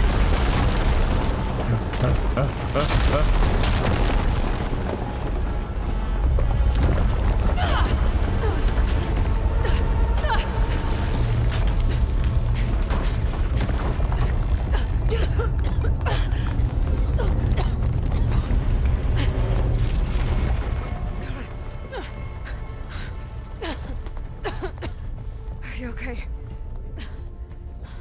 What happened? We found something that will help. Not just your homeland, but everywhere. Nice. Smart. But where's the CO? He's gone. Smart move here is, and this is painful for me to say. This is so painful for me to say, but you got to make the smart moves when you're in this position. You got to martyr the CO. You've got to do it. You say part of the reason I was able to access this was because the CO was able to get us access to the office. Like, he sacrificed himself. He did it for the good of his people. His parting words were one of, we all need to collectively work together. We learned some things down there about Ted Faro that were not particularly savory. It's going to be hard for us all to digest. But he seemed like he was interested in sharing that information with all of you. And so as the person who was there with him when that happened, I will happily do that on his behalf, in his honor. It's so painful to do that, but that's the way you get their buy-in here. You get them to believe that the good information that you're giving them about the reality of Ted Faro was something that the CO wanted them to know. You got to work with what you got. You can't work with what you wish you had. You got to work with what you have, and that's what we have. That's our in. So let's see if that's what they do. I don't know if Aloy is going to think fast enough on that, but Alva might. I guess you could say he gave his life to help us attain the secrets of Thebes. Yes. I see. Yes. Thank you, Alva. Yes. You must think I'm eminently stupid. Oh boy. What? No. No. The CO was an entitled egotist who twisted our beliefs into a sickening, self-serving fantasy. And you expect me to believe he sacrificed himself for scraps of data? It's time for the truth, and it better be convincing. What? Otherwise, I'll simply order these soldiers to open fire. Well played, Gorilla. Well played. That was awesome. Holy shit. Hold on. You're right. To be honest, the CO screwed everything up. He brought Thebes down around our ears and died like a gutless coward. But we really did find something down there that will help your homeland. If I can take it and use it. Now, if I have to, I will fight my way out of here, but it doesn't have to be that way. You can just let me go. And then take credit when things start to improve. Beautiful. That was beautiful. Success certainly does sound better than failure. Cool. It seems then that our destinies are intertwined. Landfall is open to you. Wow. If it will help your cause, you may come and go as you please. But Alva must join you and report back on your efforts. Fair enough. Thebes is of no further value to us. Obviously, we're going back to the flotilla. Alva, I expect your reports to be thorough.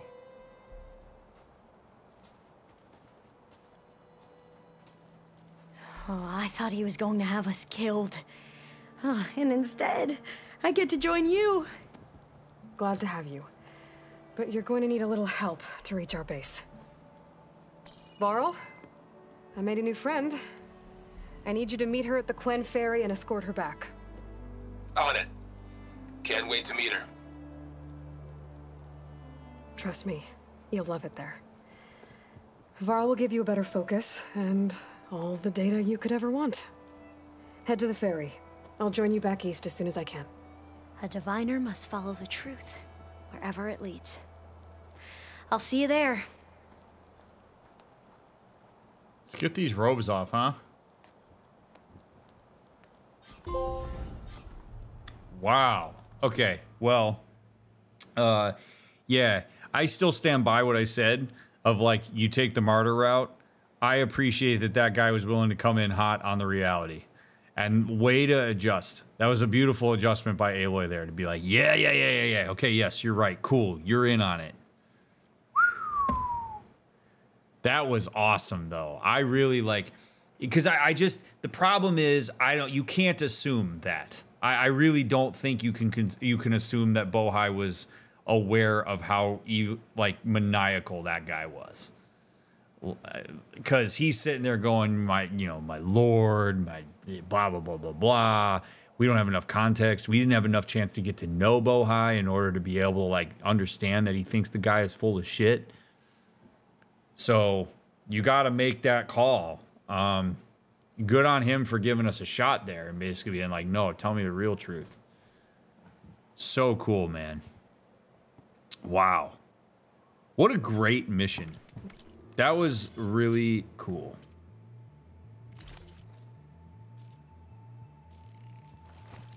Now that I have Omega clearance, we should have what we need to capture Hephaestus. But before I head to the ferry, maybe I should stop by Landfall. With the CO gone, maybe more Quen will be willing to talk. It probably will. Might be worth looking around the island, too. Dude.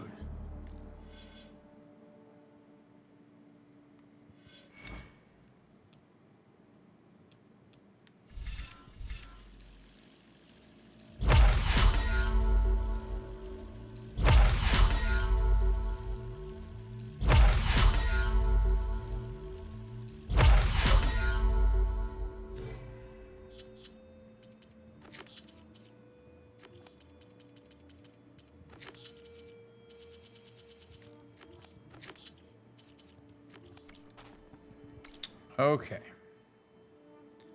So yeah, we'll go hit up.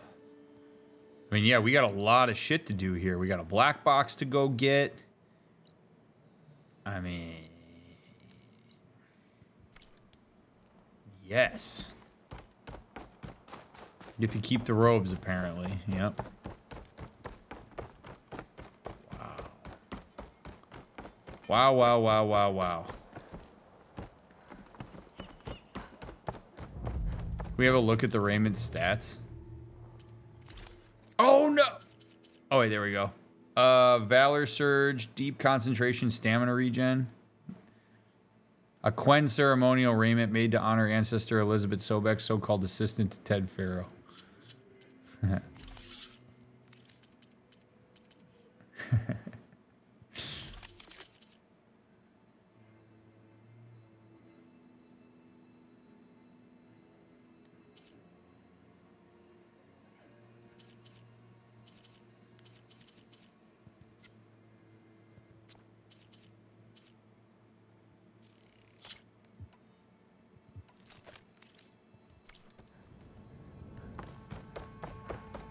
The fire resistance, yeah, 1,000 fire resistance. Quite a move. All right. Wow. Let's go. I really want to get this black box.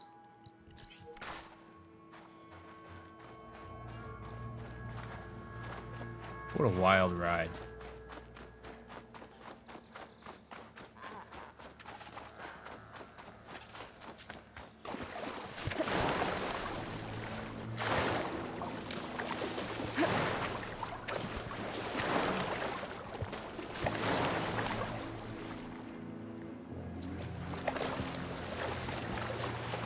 Oh, there's the Golden Gate Bridge. This must have been so fun to make. Like, hey, let's take San Francisco, put it half underwater, and then make it all overgrown. Oh, boy. Put some gators in there.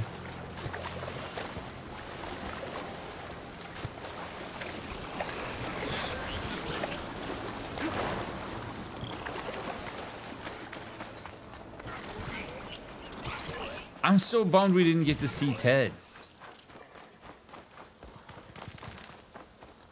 There's got to be some fan art out there of what he looked like. I'm imagining he looked like one of those like husks from Mass Effect. From like Mass Effect 3.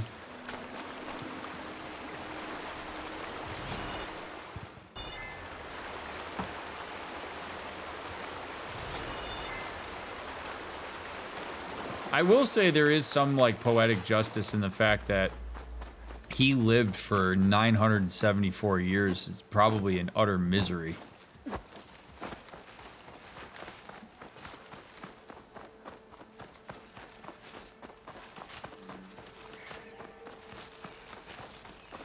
I can find a voice recording here.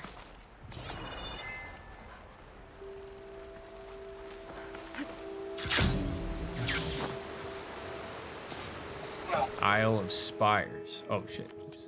No, just got the Harrison too. The remaining ships are concentrating their fire on the lead Horus, but there must be 6 more coming in behind it. And there are several ashore and moving inland further up the coast. Copy that. We'll keep eyes on it. But whatever the Zero Dawn super weapon is, you better use it soon or there'll be nothing left. The final secret. There was no weapon. Just hope that life could survive. Yep, makes sense. Where do we want to go here? Oh yeah, that's Fire Gleam.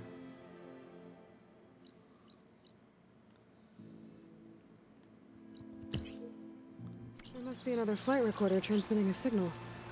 Maybe If there is, where would it be? I don't know. Where would it be, Mr. Jiro? Where would it be? Probably down here. We haven't gone down there yet.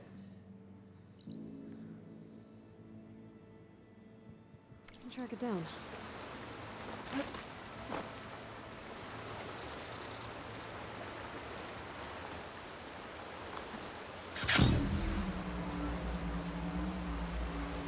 I like that there's trolley cars down here.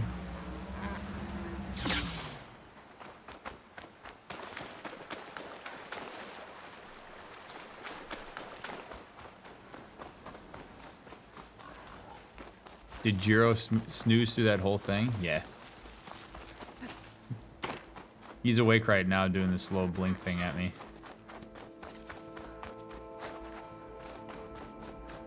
He keeps closing. Oh, he's closed his eyes again. He's probably back asleep. He's chilling, man. He's the most chill cat ever. He just sits on my lap the whole time. It's great.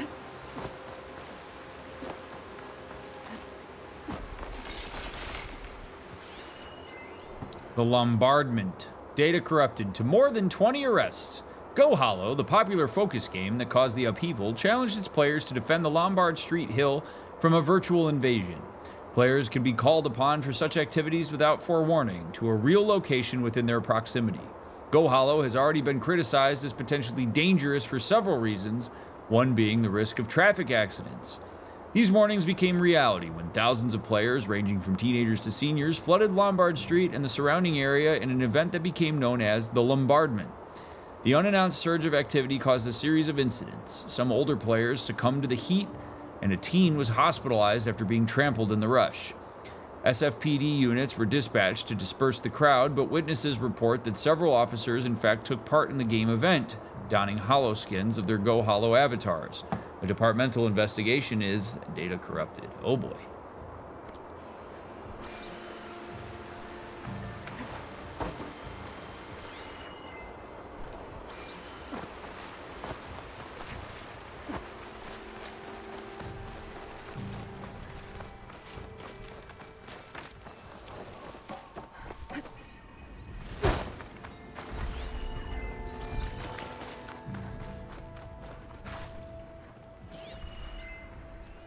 View from the old world. That building doesn't look like any of the ruins around here.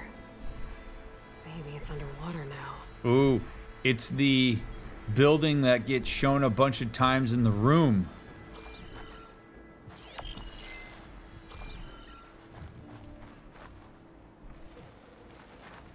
The hell is that? What is on the other? Oh, cool. A spine guy.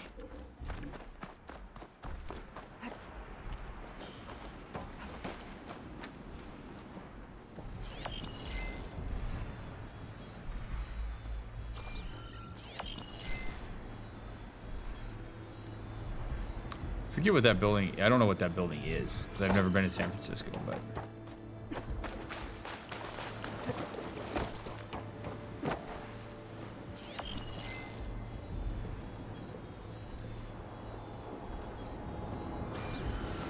I'm gonna have to fight this dude. Hey, get off the beach, bro.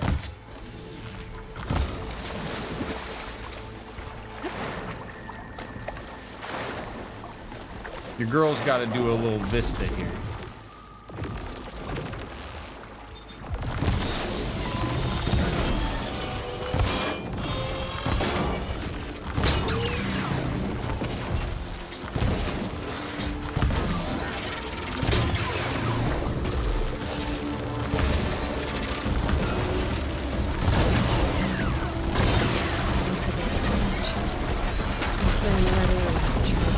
Yeah, I gotta kill this first, Aloy.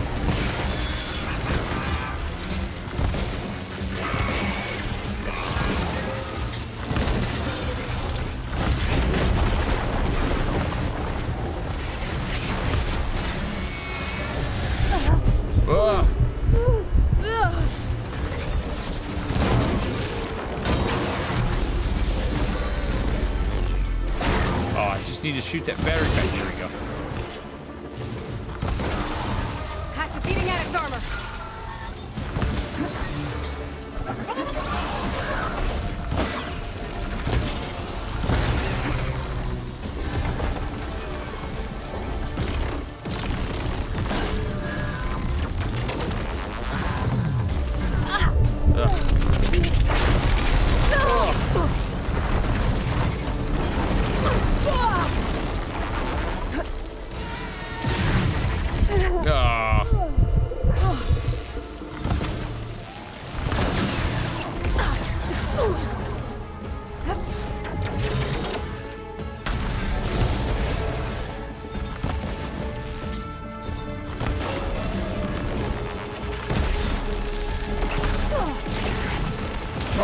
go.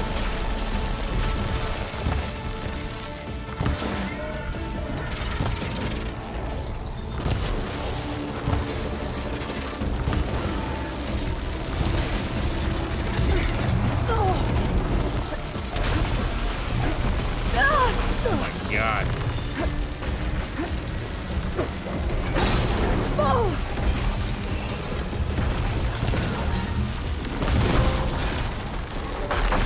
Oh, that was was that an Apex? Oh no, it just launched mine.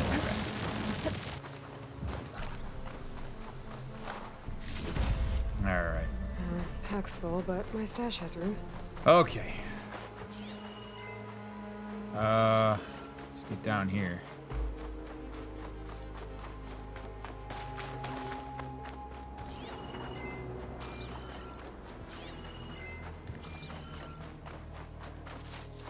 Could look around with my focus.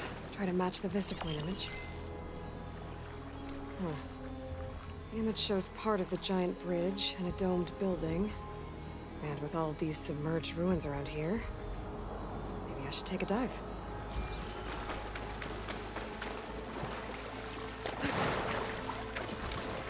Is that a hint, Aloy?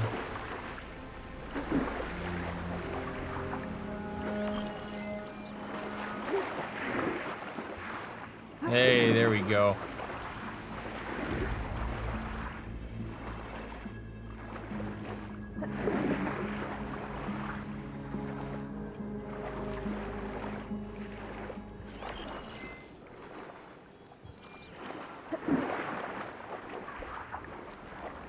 Way down. Way down. I'm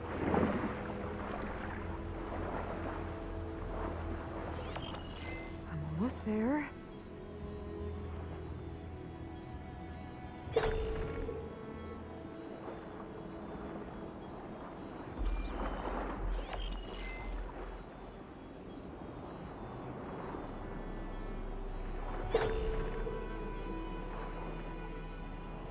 Making the noise.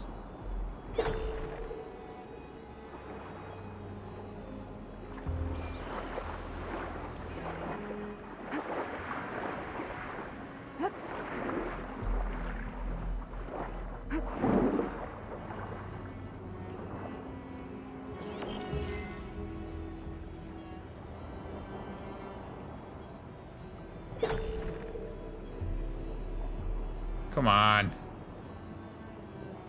The ruin with a dome. Kind of looks like the one in the image. Yeah, no shit.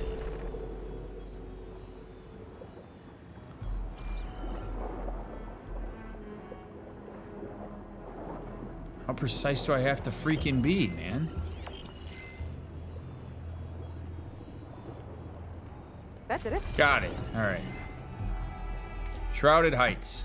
Welcome to the Grand Gate stop of our Vista Point tour, brought to you by Miriam Technologies and the Coalition for Environmental Reclamation.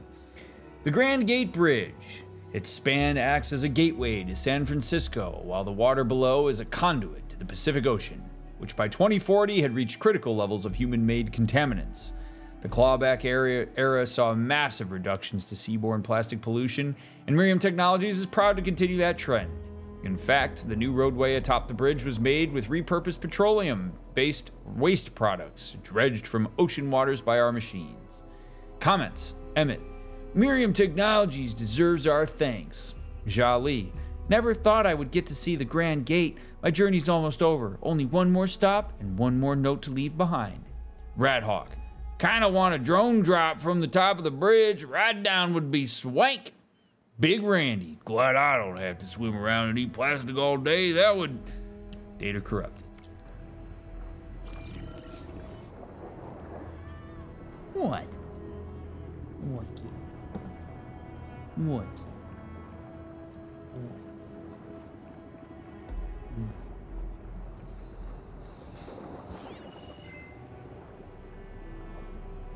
Yeah, the vistas in the first game were awesome.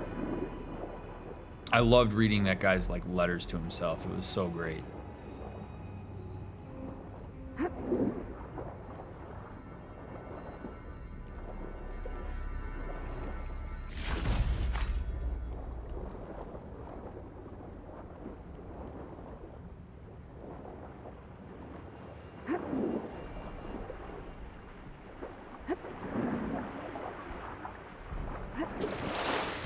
Go! Oh man, there's a Horus on the bridge. Wow.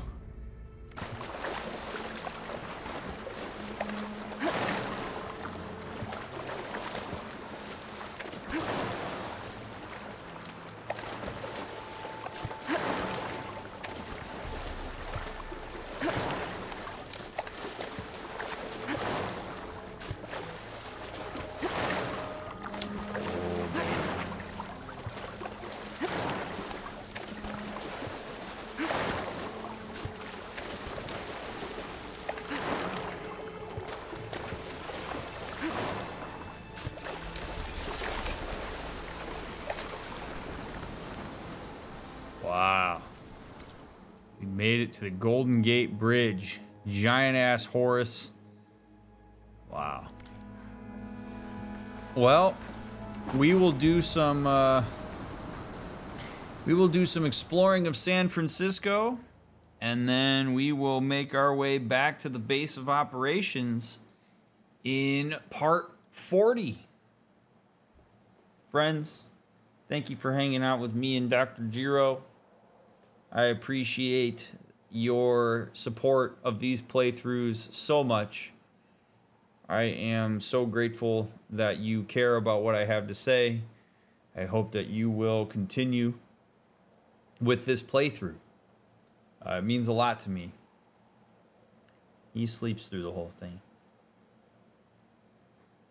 But seriously, this has been a lot of fun. This game's really great. I'm enjoying it so much. So this is a good one to have be the longest stream, which part 40 will mean you've officially made it to the longest stream at the time of filming. Leave a like, leave a comment, follow the links in the description. Even if it's just to tell me that my kitty's the best. If you're binging, I'll see you over in part 40. If you're waiting for the next one to come out, I'll get it out as soon as I can. Bye-bye. Bye-bye.